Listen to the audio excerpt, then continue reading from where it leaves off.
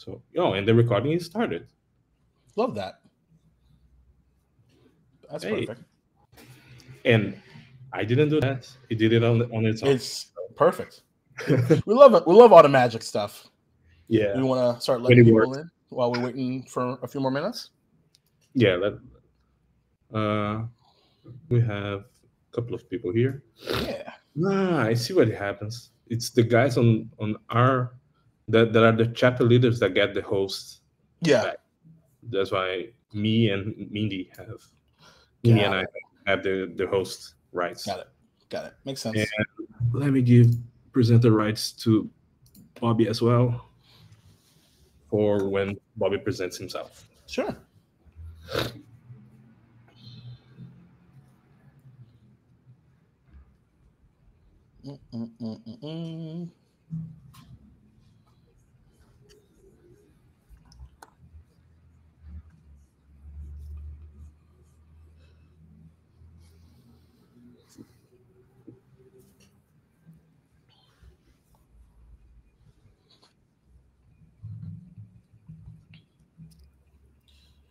Cool. So we have a hello from Brazil from Ricardo. Hey, Ricardo. Hello. And I don't know if anybody else. Let me do it right. It's obrigado, right? Is that right? Yeah, obrigado. Yeah. Yeah, it's obrigado to you, Ricardo. I did it. I remember the one word I remember from my trip. It was pretty useful, I will say. Yeah, usually it's the one that you need to know, please and thank you. So, right. Yeah. The problem I ran into is, and I'm sure this is pretty common for your classic like traveling like touristy stuff, is I took 2 years in Spanish in high school, and my brain started to switch to that. Like, no, it's wrong. Like, that's not what's happening. They call false friends, where it is the same word with different meanings. Oh, that's dangerous. Yeah, very dangerous. Kind of reminds me of Japanese, where like the same like kanji is like, these are 3 different meanings, like based off of what's around it. You're like, okay. I was already asked in the past if learning Spanish for someone that is Portuguese native is easier than learning English, and I disagreed just because of the false friends. Yeah, I think for sure. It's a different language, right? Yeah. Different vocabulary and all the tests.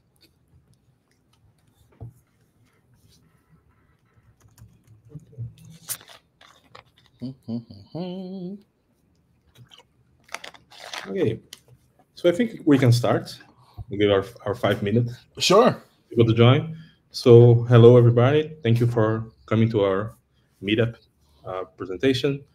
We are glad to have Jacob here to help us understand a little bit more about processes for enterprise architects. And before we start, I'm just going to show a little small presentation to tell you who we are and what we do. So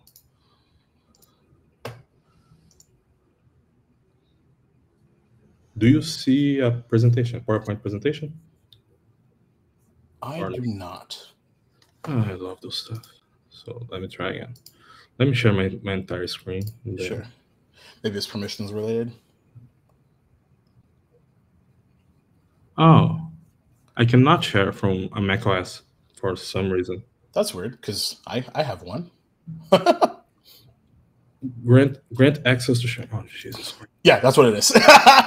Nailed it. Sorry, we're doing it live. Talk amongst yourselves. Right, exactly. I know we have someone from Brazil in Ricardo. Where's everybody else from? I guess I'll answer my own question. I live in Jacksonville, Florida, actually.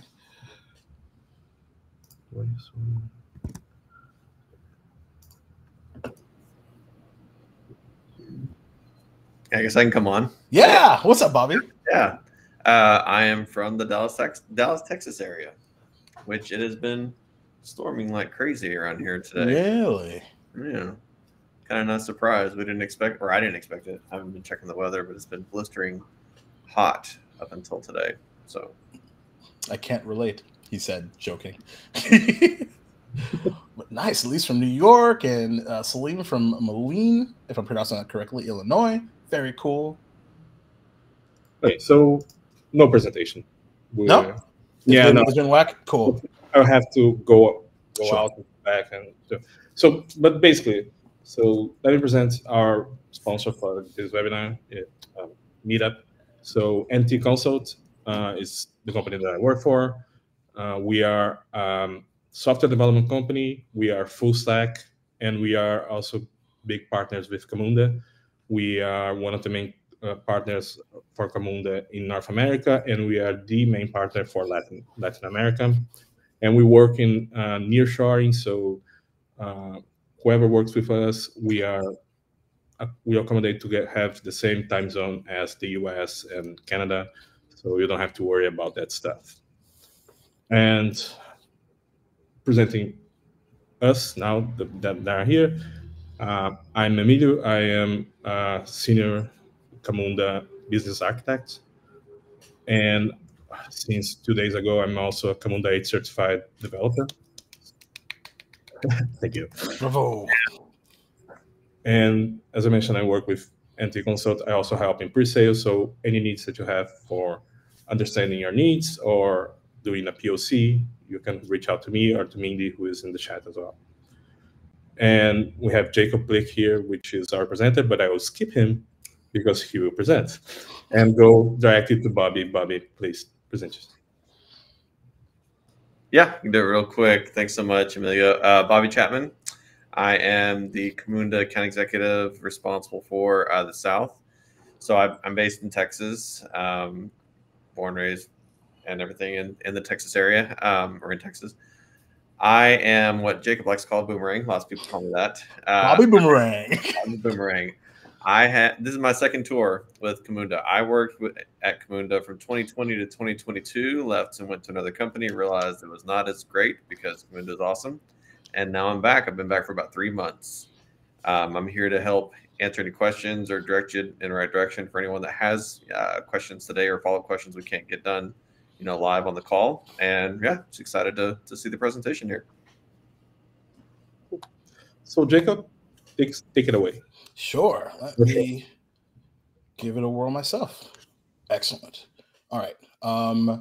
Classic, meetup question numero uno. Can everybody see what's going on?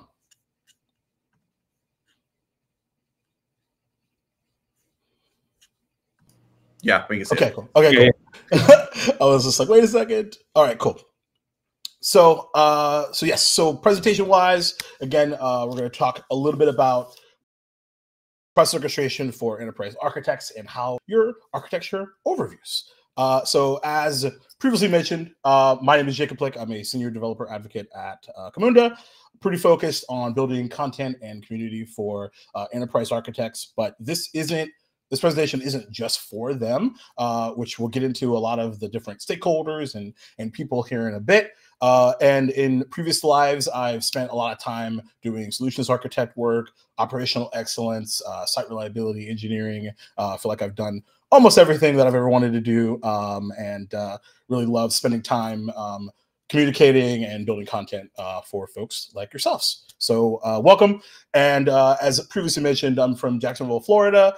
We like to yell our county name, Duval, really loudly in the streets. That's not exaggeration, I promise. And a fun fact about me is I'm a huge nerd. I love tabletop RPGs like Dungeons and Dragons. I have a desk collection in the thousands. It's becoming a storage hassle, but first world problems. So let's get into it. So first up, agenda-wise, I'm going to take you back to a story of my cloud engineering days in 2016. We'll talk about what enterprise architects do, the challenges that they run into, how process orchestration helps, and then how we take it from a project to scaling something at the enterprise level scale. Now, I'm presenting with a full screen here, so I won't see questions coming in, but I'm planning on spending some time afterwards. So if you want to jot those down, I'm happy to spend some time to go over it. So I first became a cloud engineer about a decade ago. I remember being very excited to learn. And I remember one of my onboarding exercises was to meet with the architect on our team. I remember he walked up to a whiteboard and walked me through what all of our services looked like at that classic 10,000 foot overview. And I remember bombarding him with question after question after question. How does this work? Where is this documented? When's the last time we tested this failover scenario? And he just shrugged with a grin and showed me some outdated documentation and it sort of taught me through it, which is when I realized a lot of this lived inside of his head. So what do architects like that do anyway? So even though I had an engineer in my title for the first time that week, it was actually an even bigger dream of mine to have the word architect in my title. From a while back, probably around the time of the convos I mentioned earlier, the way that he studied and visualized everything, creating solutions to unblock teams, and the many tools that he had in his utility belt, if you will. He was constantly thinking, or in this case, someone else, she, they, constantly thinking about the bigger picture and how everything moves while staying focused on the mission at hand, an architect mindset. So, but enterprise architects don't just look at IT architectures. They need to understand the company's mission in sufficient detail to make informed purchases and architecture decisions across the enterprise. Also, enterprise architects commonly make high-level design choices on all things IT and propose technical standards, including things like coding standards, tools, or platforms. The reality of an enterprise architect is every day you drive change by tying the business and IT landscapes together. You consistently translate the needs of the business to IT teams. And while they may have difficulty getting on the same page in many situations, you sit right in the middle of it all, navigating the organization toward success. It's pretty common to whiteboard a diagram kind of like this. What's interesting is the picture before and the picture now was taken about 7 years in between each other, many companies later. And also, this was also from the top of the VP of Engineering's head as they walked me through the infrastructure of our platform on my first week at this new job. So as you can see, and don't zoom in or anything like that, there's a lot of different acronyms and business justification of decisions that were had in this meeting that I was talked through. But of course, none of that information, that justification, is up there.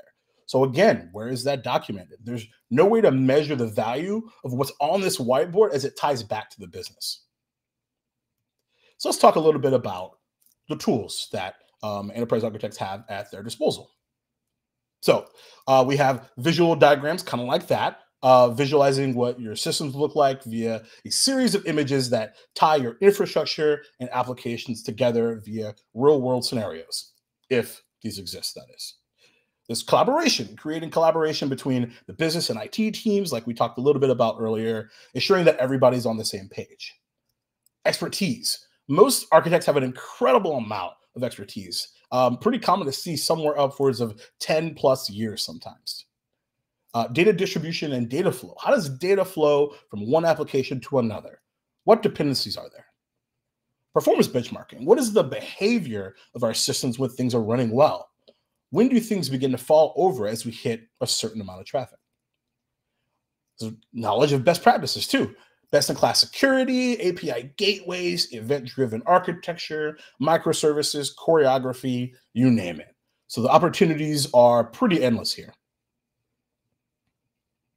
But meanwhile, at the Legion of Doom, for architects, it's not about how many tools are in your tool belt, but how and when they're used. The business folks don't necessarily care about the nitty-gritty work that the IT team is doing to, let's say, create horizontal scaling across a variety of different servers. What they do care about is the impact that those decisions have on the rest of the business as well as their customers. Your customers' expectations, by the way, have never been higher. Immediate gratification, little to no patience whatsoever. I actually read somewhere recently that most consumers will only give a business 2 to 3 chances before leaving them forever.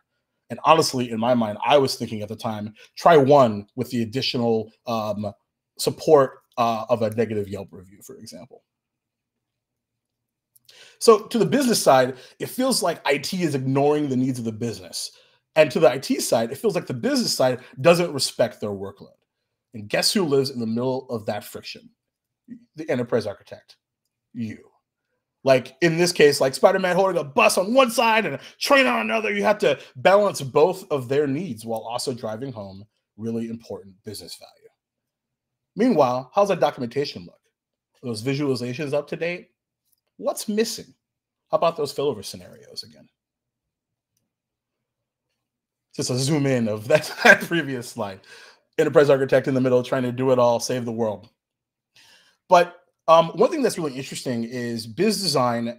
This is a company out of the Netherlands that does a lot of business process management business process management and enterprise architecture. They put out this really excellent state of the enterprise architecture report earlier this year. And it states that enterprise architects need to marry those expectations with the rising need to cut costs while also driving the conversation between business value and IT implementation. So things could get pretty messy. As these requirements change rapidly, IT teams start saying no, choosing to go their own way. This stat was pretty wild to me. Less than 30% of the respondents to that report fully agreed that their enterprise architecture practice delivered business outcomes, such as better business insights, identification of innovation opportunities, improved customer experience, and faster time to market, which leads me to believe that it's probably a place that they're not going to invest in much more. All while there's the big word that a lot of people are scared of, change. But the reality is change is inevitable. It's incredibly challenging to take advantage of the technical innovations of our time without it. Not to mention, it's difficult to deliver that digital transformation that almost every company is attempting to deliver to keep up with their competitors without full visibility into their environment. So where enterprise architects come in really effectively is balancing the needs of the business and the IT implementation, helping break down a lot of those barriers, sort of being this interpreter between both of these groups. But again, what's missing? It's the fact that it relies solely on the knowledge of said architect to tie so many things together, both technically while also attempting to manage the relationship between the business and IT while driving home, again, value across the board. So that brings us to process orchestration and where I think that this can help. So what is it? Process orchestration coordinates the various moving parts of a business process, sometimes even tying multiple processes together. It helps you work with the people, systems, and devices that you already have, also while achieving even the most ambitious goals around end-to-end process automation. So at Camunda, for example, we really focus on business process orchestration, which we believe results in process automation. So the power of process orchestration is that it allows those enterprise architects to connect the business and IT stakeholders together. It's showing not just the stakeholders, but the entire organization that we can do a lot of things, like visualize what's actually happening. As much as we love those whiteboarding meetings that try to explain all the moving pieces, it's likely that what's drawn and what's actually implemented aren't the same. But with process orchestration, that's no longer the case. What's designed is exactly what's implemented and executed. Then a big one, business and IT speaking the same language, aligning business and IT using a common standards-based model and language. We'll talk about this in a little bit more later. Taming complexity. You don't need to eliminate complexity. Instead, you can tame it by having thorough end-to-end orchestration across your customer journey. And then lastly, driving home business outcomes. Organizations are more likely to invest in architecture teams that support the enterprise if they can drive home value to the business. So with process orchestration, when you're doing it, it's much easier to have that tie the business and IT value conversation together. Okay, great. How do we get started with all this? First, let's talk a little bit about BPMN, which stands for Business Process Model and Notation. You can actually build one model across the entire customer journey using this, which is, by the way, the ISO standard for modeling and execution. And you can visualize how all your processes perform. You can detect bottlenecks with fairly easily, get notifications about errors, and then using things like machine learning to recognize patterns or dive into heat maps to see what's really happening. I know some folks here likely use this already, but just in case, I want to make sure everybody's on the same page. What's interesting is if you're not familiar with BPMN, you might be and not know it.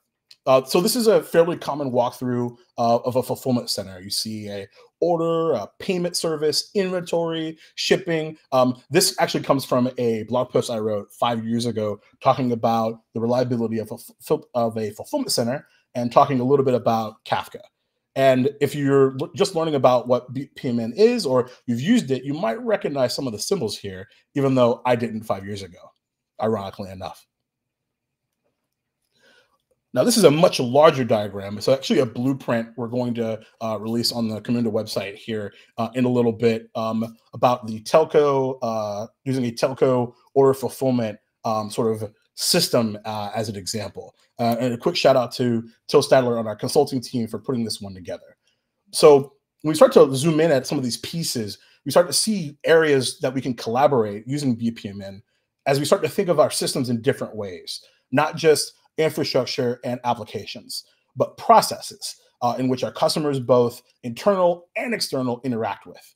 I remember an old mentor of mine, actually right around the time of those initial pictures at the beginning of the presentation, he would always say to me, respect production. It's where our customers live. But I actually think it's right here in these processes. So whether you're looking at something like mobile provisioning or customer data management or how a service order is received, all of these have these different different pieces of which to drive home value. And it allows us to have a conversation across the entire journey. All right, so we've got one process down, but where the heck do we go now? So process orchestration, keep in mind, is not just automating workflows or visualizing a flowchart. True process orchestration has that executable BPMN, end-to-end visibility, and an open architecture. So we actually provided a strategic orchestration approach that should be applied to every project that you want to kick off.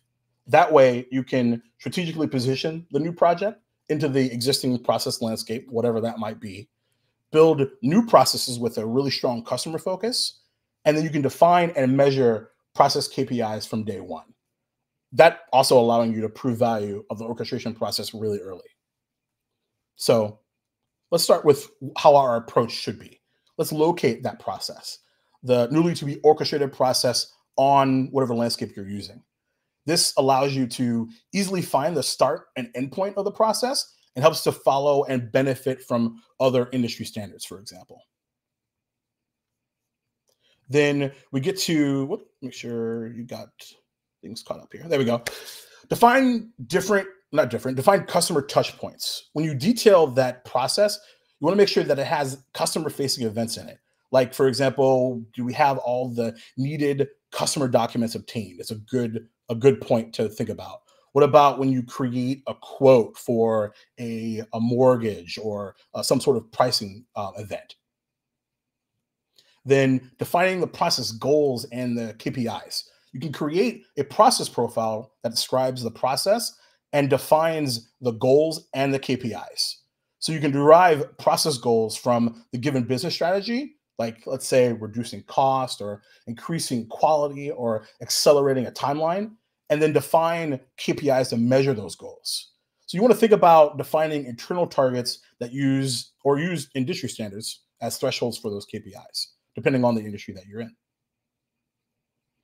An optional piece, but no less important, you want to validate the business case with some level of tracking that can be used to calculate and process different KPIs based on existing system events, like as an intermediate step before you orchestrate the process. And then orchestrate the process. And then you can continuously improve from there. So most often we see approaches similar to this when we start to think about typical project life cycles.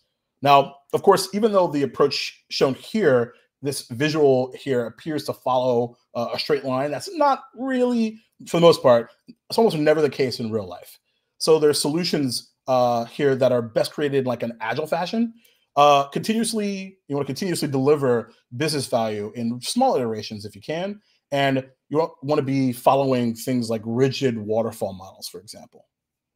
So the strategic model is a model purely expressing the why of a process on the business level without too many operational details, whereas the operational model is a shared model between business and IT. This is actually the power of BPMN, by the way. You don't need two disconnected models for business and IT, but rather you can have one joined operational model. Now, of course, you might end up with multiple physical copies of that model. So, for example, one in the collaborative modeling tool, one in the company internal wiki, one in the version control of your IT solution. And that's fine. And we'll describe some steps later on that might make this a little easier. So let's go through some steps in this solution creation approach piece by piece. So discovery. Very often, this is a step that's not really part of a solution project, actually. Typically, you have to evaluate some level of process candidate for orchestration and then consider the resulting business case first in order to come up with some really concrete next projects.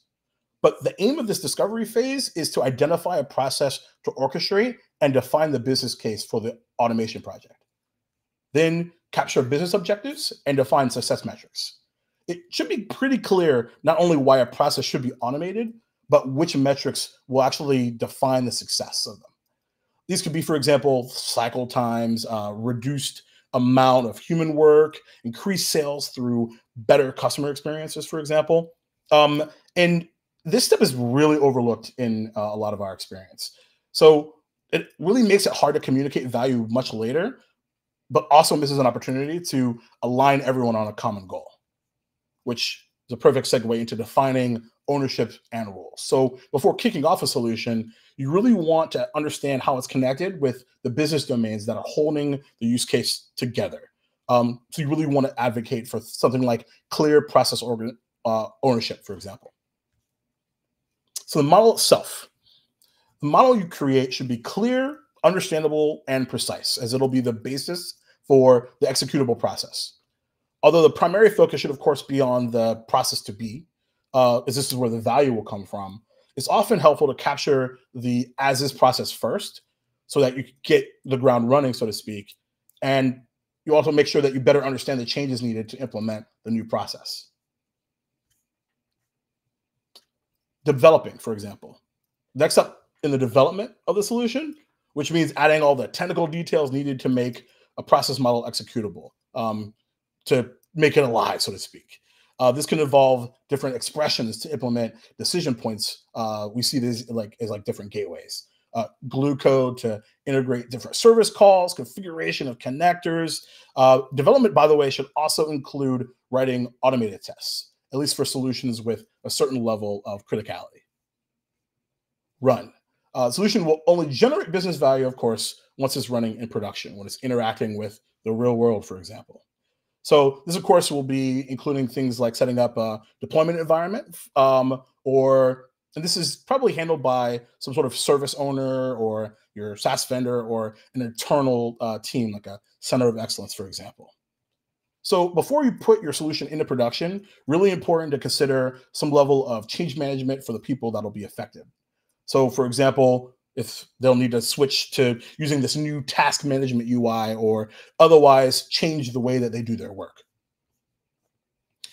Monitor. So once it's in production, I should say, you should continuously track the value. Make sure that you're implementing automatic capturing of these KPIs that you define at the start of the project, probably via a process intelligence tool. We'll talk about that a little more in a second. And you want to have a process orchestration platform that'll help you automatically capture all relevant data and provide real-time dashboards for your executives.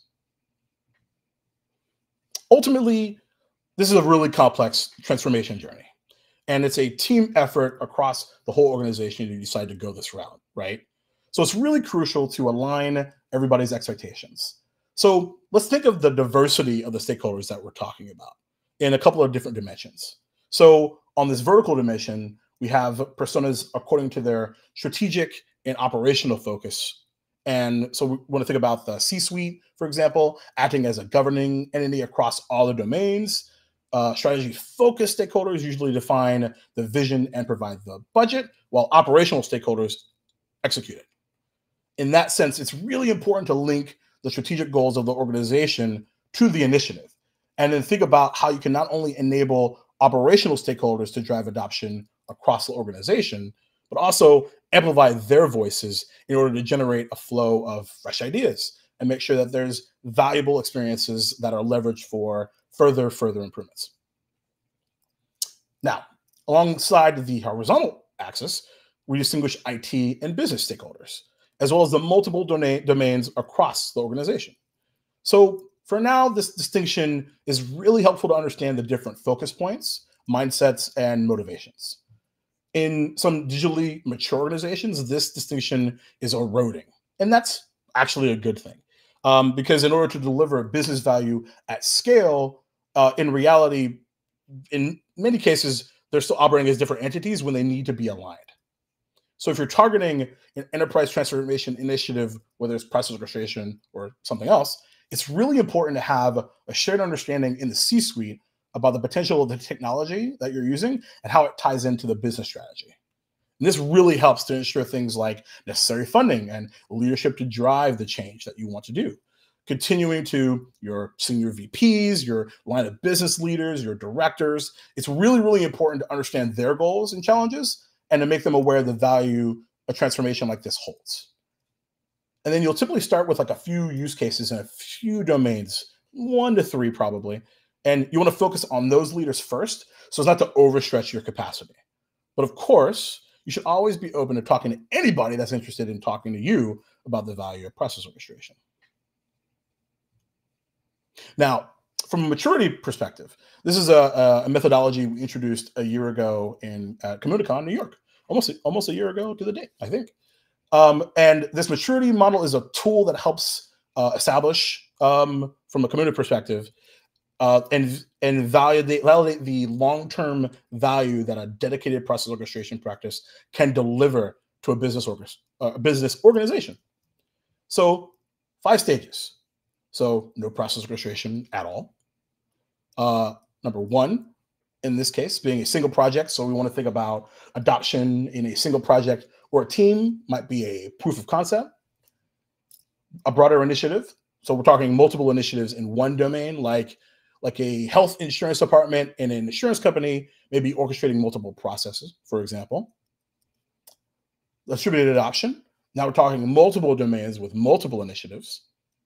So using that same example, health insurance and also life and, let's say, composite insurance departments that are strategically using process orchestration.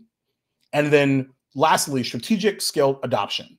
Now we're talking multiple end-to-end customer journeys across domains, automated intentionally throughout this like holistic enterprise strategy.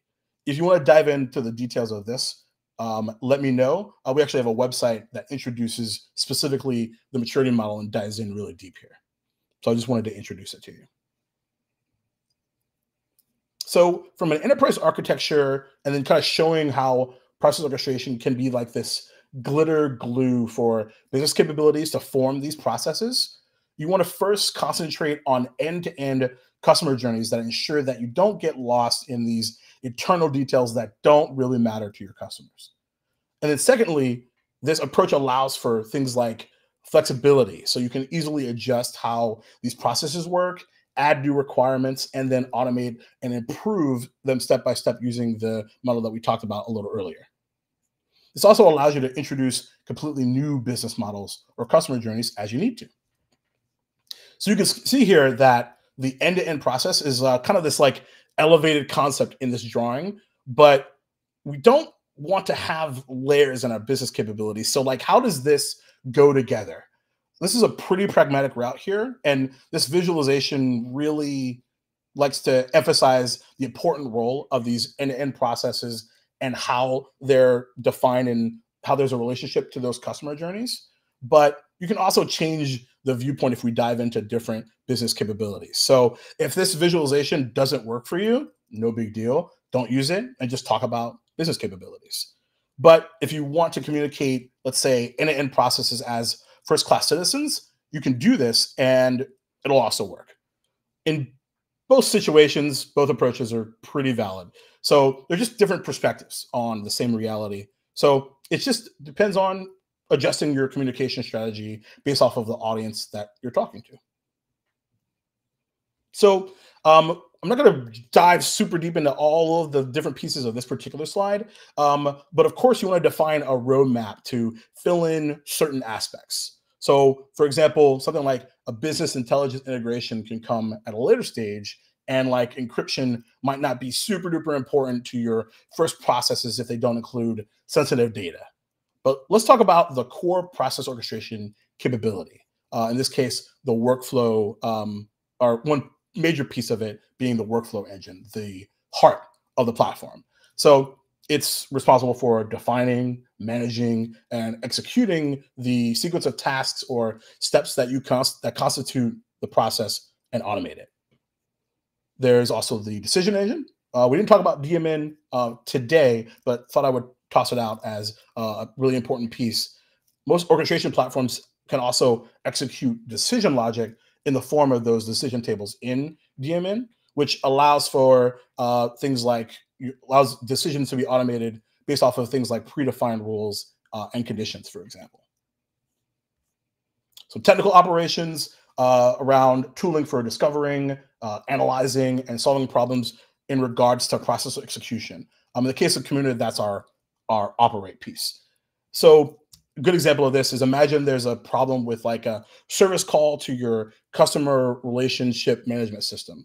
So first you'll need something like some monitoring piece to recognize that problem, see why incidents, for example, are piling up, send alerts, or integrate with an existing application performance monitoring tool like your Datadog, your New Relics, your Honeycombs of the world, and make sure that the right person gets notified quickly. Of course, alerting, making sure that there's some level of post-incident analysis to help you understand the problem at hand and then fix it. Yeah. Of course, graphical modeling, really good BPMN modeling tools are really important for all of this. Some accelerators, we want to talk a little bit about some templates. There's a lot of possible valuable templates. I mentioned one a little earlier. And some connectors that are really great ways to accelerate projects as they bundle that glue code I touched on a little earlier for different places of integration, whether that's, you know, a technical product, technical protocol. There we go. Connectors like a REST API, Kafka, things like that. Quick point around process intelligence from an analytics perspective. So we talked a little bit about monitoring technical operations and fixing those, but we haven't talked about the business stakeholders and how they want to, or need to, I should say, monitor and improve processes. So these folks are really interested in the overall process performance and the impact that it has on the business. That's actually where our optimized tool really fits in there. So of course, real life, as we've talked about many times today, is a bit more complicated than those architecture diagrams that are really simple, but it shouldn't stop you from drawing things in a simplified version like these, if it's really helpful to communicate the vision to your internal stakeholders, for example. So you really want to think consciously about the scope of those capabilities. So typically there's technical capabilities that are used by multiple development teams in the organization, as the technology is really typically domain agnostic. And the business capabilities are implemented for the business domains, and they should be owned by the business departments. So like, you want to think about it from like a solutions scope. But commonly there's like this still a group in IT that owns an application or microservices that implements a business capability. And that's fine. There just should be a clear owner on the business side collaborating closely within IT. I'm kind of spinning up a little bit just for sake of time, and not a sales guy, leave that to Bobby, but a lot of the things I'm talking about, of course, needless to say, fall within Camunda's purview, so to speak. So having a universal process orchestrator, having open standards for helping IT teams and business stakeholders collaborate, giving software developers the flexibility to use whatever programming language, tool, practice, whatever you want to do, providing connectors and allows you to orchestrate those processes across all those endpoints that you have and doing it at scale. And I'll kind of skip ahead here a little bit, so I want to be conscious of time. There we go. So let's talk a little bit about a roadmap. This is a pretty common place of, not contention, but a pretty common place of which to think about. So we can distinguish three phases and this, it could probably be used whether it's process orchestration or something else around building strategic adoption for anything in an organization as it is developed into like a enterprise work stream. So discovery, delivery, and scaling. So during the discovery phase, enterprises can conduct evaluations and strategic planning to assess the viability of something, in this case, process orchestration. So this will typically involve executing proofs of concepts to identify like a really good tech stack, aligning different objectives with organizational goals, and then developing a roadmap for that enterprise journey. So from a discovery phase, you want to think about 5 steps: assessing your current operation approach, defining your target state and scope, identifying solutions and use cases, and then building a roadmap and a timeline, and then executing on it, delivering first solutions, then building a platform and the required skills from there. Then from a delivery perspective, organizations focus on implementing process orchestration solutions. So they design the architecture, let's say they set up the chosen platform, maybe it's Camunda, and initiate those first use cases. Then like maybe they have a center of excellence that might be heavily involved in those first projects to really get things off the ground and help with successful implementation to create a learning effect for that team. Then from there, after you've got that additional groundwork, a few additional domains, again, 1 to 3 probably, start to adopt that process orchestration and then lay the groundwork for scaling up orchestration efforts, which leads us right to that. So during the scaling phase, there's more delivery work streams that are added that then expands process orchestration across the organization. So this is where we enable enterprises to maximize the benefits of orchestration. That's where you start to see that efficiency and that agility improvement. Then there's that refinement of a continuous nature, optimization, and that's really where you start to see the alignment with evolving things like business needs and then driving that ongoing improvement and innovation. Now, across all phases, it's really important to provide ongoing communication to all of the relevant stakeholders and value tracking for those initiatives through things like monitoring corresponding KPIs, for example, for those specific use cases like achieved efficiencies, or at the enterprise level where maybe we're talking about a number of use cases in production or a number of business cases handled. So that communication could happen through internal events like community meetups, which are some of my favorites, blog posts, if you have like an organizational like intranet, your Confluence, things like that, or having direct conversations between the team that owns this, in some cases like a center of excellence, and the business leaders. And then from there, conveying a really achieved value is really important here. And then you're building that process mindset and then generating that fresh flow of new initiatives that we talked about a little earlier. Then from there, sharing lessons learned, best practices, and from there, you're really helping development teams for the future. So change, right? Very scary. But if we want to do that digital transformation that we keep hearing about, we need this to do digital transformation. We're thinking IT-enabled transformation of these really, really core business processes to address customer needs better while reducing costs, and which is top of mind for everybody, and then managing risks.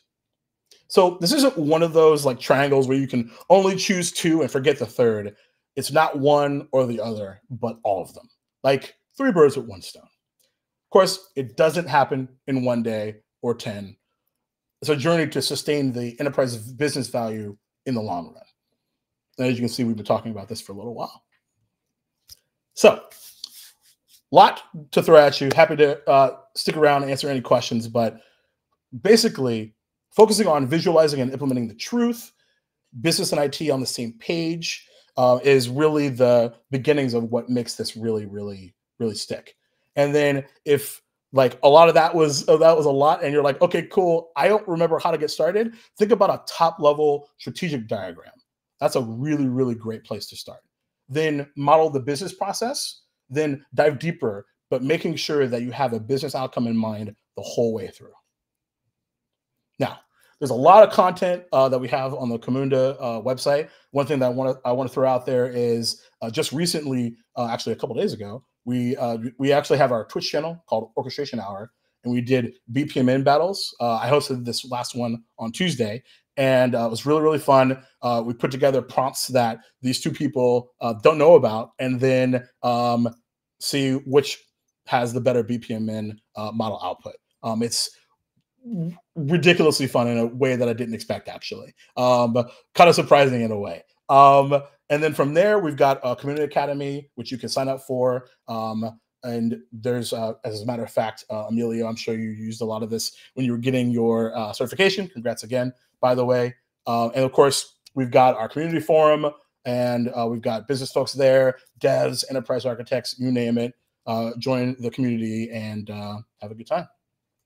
And lastly, I wouldn't be remiss if I didn't mention ComunityCon in New York or online. I'll be there mid-October, and lots of exciting stuff to be announced and to learn from there.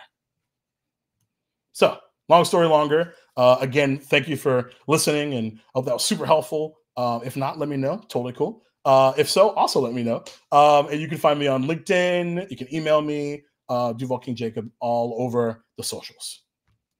So with that, that's just the beginning. So questions, comments? Okay. We do have a question from Salim. Yeah.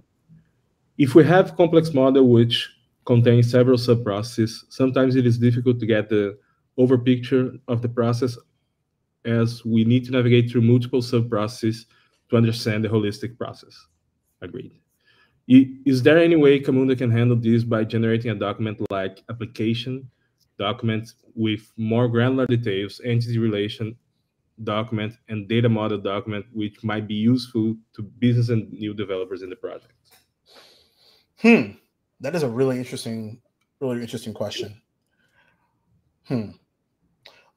The classic architect answer is it depends. But I think that could be something that's really, really interesting. I'd love to get my hands on the process that you're talking about and sort of dive into the sort of the nitty gritty in that regard, because that's something that I have not I've not seen myself. But of course, I'm in like I was telling Emilio, day like 87 of my Camunda time. But it's an excellent question. I understand where they're coming from, because it depends on how granular you make your diagrams, right? Yeah. If you start to break it down in too many sub-processes, you can lose the idea of where you are at any moment. How, especially if you're doing optimize or stuff like that, to really see everything becomes a challenge.